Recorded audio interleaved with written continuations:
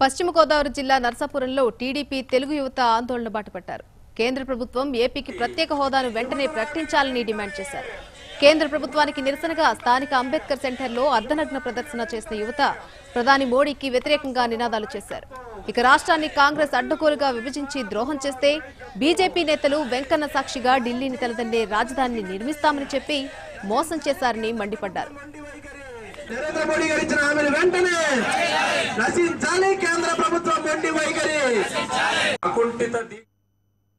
రాజధానికి మేము అధిక నిధులు ఇచ్చి ఢిల్లీని తలదన్నే రాజధాని నిర్మిస్తాం అని ఎన్నో అబద్ధాలు చెప్పి అధికారంలోకి వచ్చారు.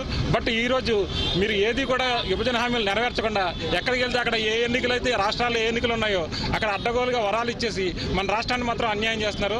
దీనికి తగిన గుణపాఠం తెలుగు ప్రజలకు తగిన గుణపాఠం చెప్తారని మీరు ఇప్పటికైనా కళ్ళు తెరుచుకుని రాష్ట్రానికి న్యాయం చేయాల్సిందిగా మేము ఈ నర్సాపురం నియోజకవర్గం నుంచి మా గళాన్ని వినిపిస్తున్నాం.